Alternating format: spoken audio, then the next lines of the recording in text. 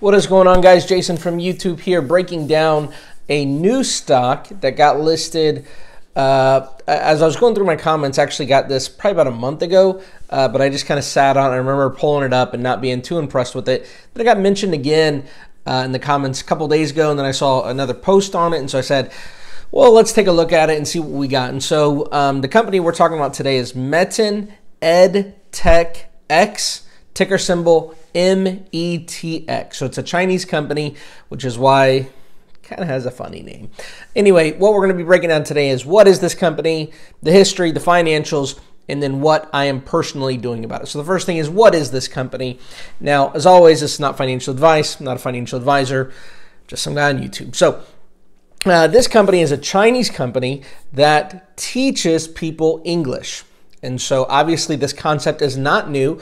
We know that there are a bunch of companies doing this, but the interesting thing about this company is that it's starting from the other side, where a lot of companies that I'm familiar with, and again, as a lot of you guys know, if you're a subscriber, you know that I am in education. So teaching English overseas or teaching English through apps is not a new concept, but usually those companies are American and they go over and try to, find clients in China, but this one starts in China and works the other way. And so I'm very, very interested and intrigued about this company. So that's kind of the first thing that said, okay, maybe I'll do a little bit more research. I'll do a little bit more due diligence. And then as I started researching this company, I found a few other things. So with this stock specifically, there are 53 million shares outstanding, which it is what it is.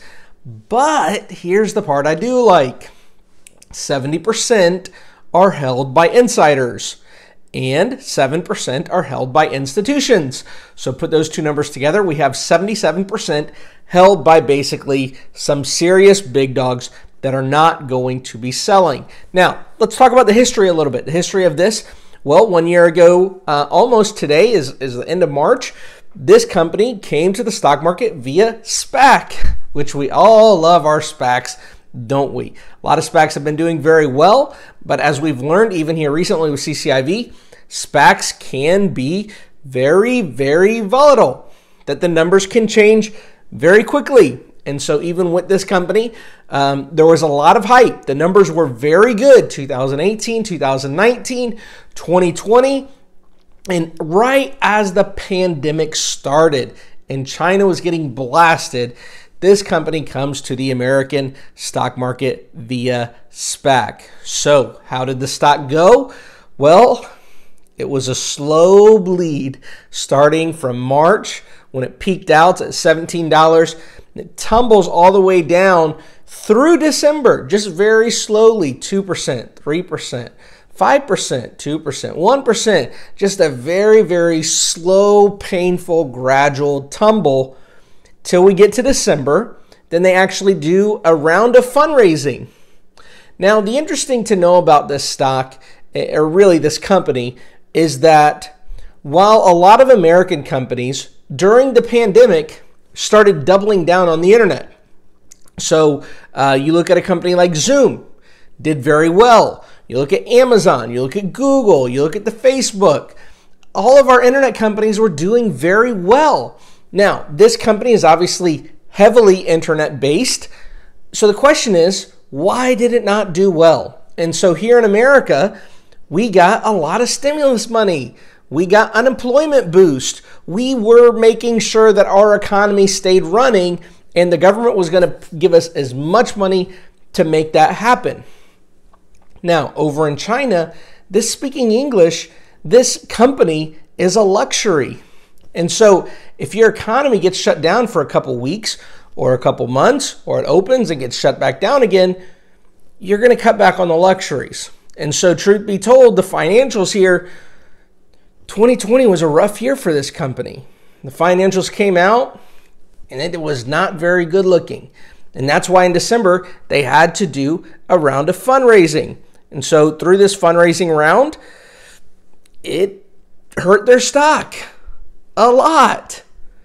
But we just got some news over 2021, quarter number 1, and I want to read this to you. It says, recorded is a 591% increase in gross billing of its junior ELT, which is a fourth of the company, in February compared to the same period last year. Now, you got to remember the pandemic kind of sweeps across the whole globe.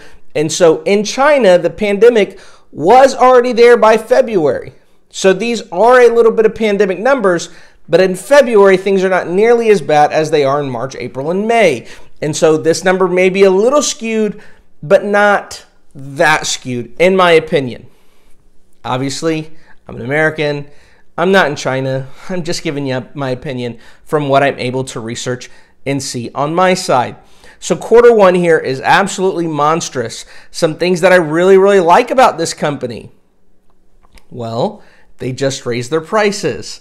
And if I'm a consumer, I don't like that. But if I'm an investor, hey, if we're getting more profitable, power to the people, power to us investors, I like that idea. And so with this, I am really, really liking where this company is at right now. That if you look at the stock over the last year, you see it is very, very, very, very painful. And then in December, the stock drops at an all-time low because they do have to raise some funds. But once the fundraising is over, once those warrants are closed and everything is over, they've kind of done pretty well over the last 3 months. And again, this news just came out. And so if you look at the stock going back to, I want to get the date here, March 5th, you will see that this company has done very, very well. That it's gained about 2, 5, 6, 7% every day. And it's had a really nice consolidation. And again, I'm not a huge technical analysis guy, but you can tell that there is a trend line, that there is a support line, that we are looking a whole lot more bull than bear. And so what will I be doing? I'm going to go ahead and open up a nice 2% position in here. And so if you followed me before, if this is your new video, the way I talk about my portfolio is always in percentages. Because if I tell you, oh, I'm going to buy 100 shares or 1,000 shares or 10,000 shares, doesn't really mean that much if you don't know what my total portfolio is. So I always try to talk about in percentages. So I'm going to open up a 2% position over the next 3 or 4 days. With inside of that 2%, 50% of it will probably be tomorrow or today. As I'm making this video, it'll be tomorrow. I know I'm getting confused here. Will be Tuesday. And I want to go ahead and establish a large position because I think this stock will continue to trend up over the next couple days. And as more and more financials get reported, we could see a good pop here. Again, the support line is strong, which makes me very bullish on the company. And it's a company that I can invest in and feel good in. And as the Chinese economy has recovered, some luxuries like learning English will be back at the top of the list. And so that's why I'm going to go ahead and open up a position here. And I really like this company moving forward. And again, is it going to double overnight? Probably not. But in the scenario we're at, where we're bleeding from everywhere, all of our growth stocks are bleeding, all of our value stocks are holding on and doing well, I'm going to start selling some of my value stocks, and I'm going to invest in my growth stocks. But I also want to look for the ability to do some quick plays, some quick stuff that may take a pop, just like we talked about ITP or Global Star. Those are quick stocks that you can get in, get a good return, and help fund your total portfolio for the stocks, again, that you believe in, whether that's the growth stocks or if you want to play more risky stuff, more penny stocks. But this is going to help fund those things. So as always, guys, thank you for watching. Something I haven't talked about recently, if you are looking for a brokerage, if you're in Robinhood, get out of Robinhood. Get out of Robinhood. Join Webull. I got the link below. You sign up, you get free stocks, and then I get a free stock, which is kind of cool. You get to spin the wheel. Maybe you'll get Facebook. Maybe you'll get Google. I haven't gotten any of those yet. But who knows? Somebody's got to win them sometime, right? Maybe we'll get lucky. If you want to know what brokerage I prefer, Webull is probably number 2. Schwab is probably number 1. Schwab's a little bit more technical, a little bit, what's the word I'm looking for? The process is not as refined as Webull. It's not as app friendly. I think Webull is part of the app movement, and so it's a whole lot better from that area. Schwab is a little bit, I guess, the old school investing mentality. So it has tools based more toward the old school. But again, I like both of them a lot.